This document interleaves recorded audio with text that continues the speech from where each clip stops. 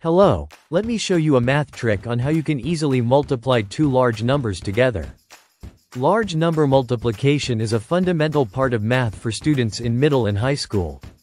Using the distance between two double-digit numbers from 100 to simplify the arithmetic is a fantastic approach to multiply two double-digit integers.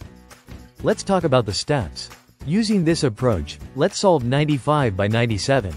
Step 1. Subtract each number from 100. Like this.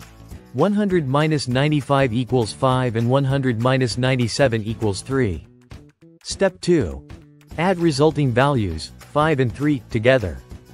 Like this. 5 plus 3 equals 8. Step 3. Subtracting 8 from 100 gives us the first part of the answer. In our example, 100 minus 8 equals 92. Step 4. The second part of the answer can be found by multiplying 5 times 3. In our example, this is 5 times 3 equals 15. So, if we combine the two parts together we get 95 times 97 equals 9215.